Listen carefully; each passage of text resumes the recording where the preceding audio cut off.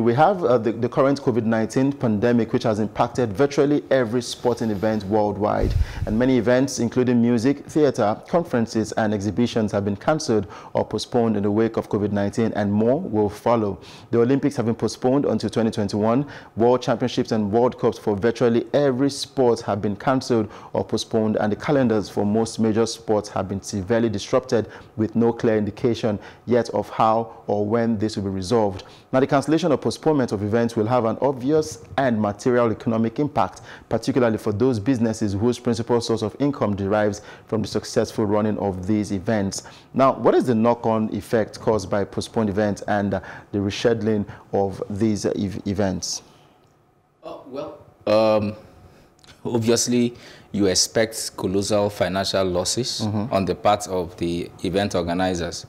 I was quite thrilled. I think it was about a fortnight ago when we got the heartwarming news that the event organizers for Wimbledon cashed out about $148 billion insurance from their insurers. So that is heartwarming, like I said, because it simply means that there's actually a solution if only people will be pragmatic enough in their business relationships to ensure that these risks are foreseen ahead of time, and you try as much as possible to mitigate the after effects.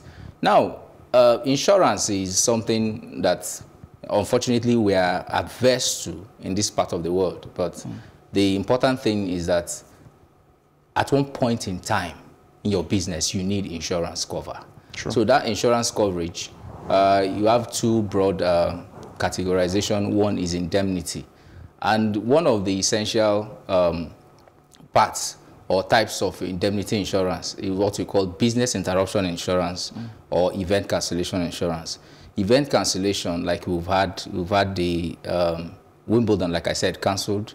We've had just 2 days ago, just yesterday, we had the Dutch Eredivisie season cancelled as well. So when you look at it, the Tokyo 2020 Olympics Tokyo 2020, well, that one has been rescheduled to 2021. But they'll still have to pay some money? They will pay money. So the question is there proper insurance cover for these events?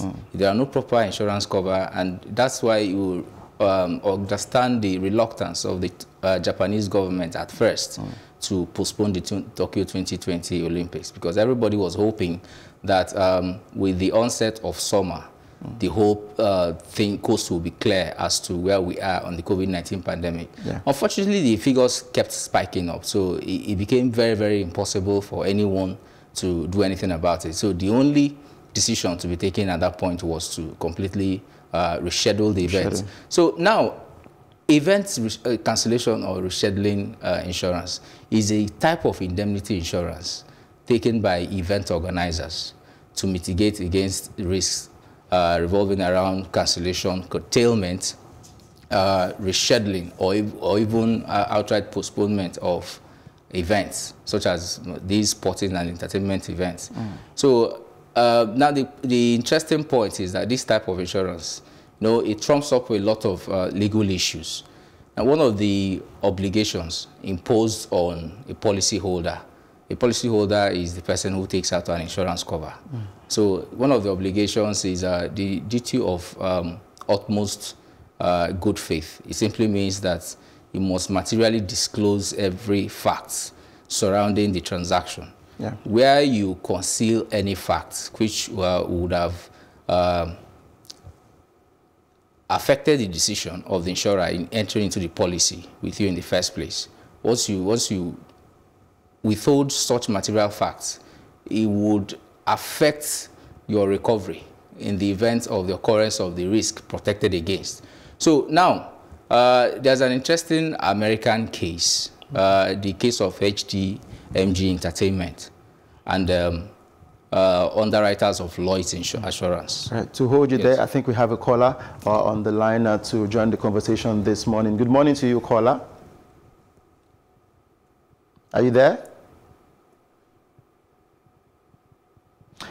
All right, I think the network is having a bit of issues, but you would continue.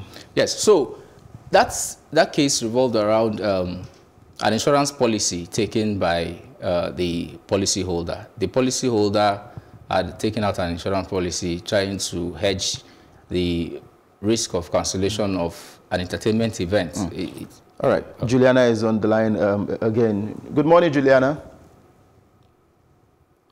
Good morning, Juliana. Hello, Juliana. Good morning. Morning. Thanks for joining us this morning. How are you doing? I'm fine, thank you. All right, let's have your say on what we've talked about so far. Okay, so I have a question. Okay.